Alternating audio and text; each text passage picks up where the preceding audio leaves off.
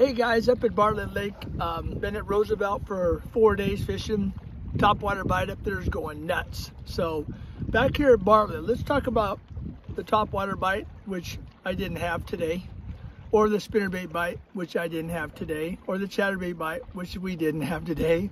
I've got a really good fisherman with me that used to fish the BASS and FLW back east.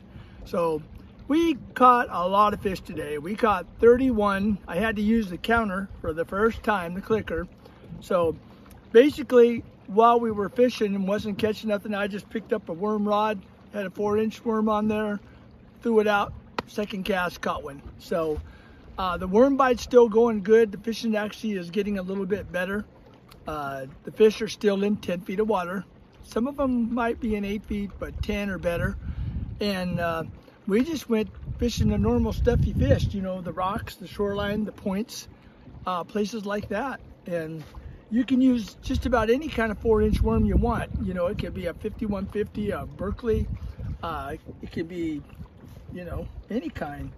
So they were hitting on all of them. Green pumpkin was the best. Pumpkin was the second best, just regular pumpkin.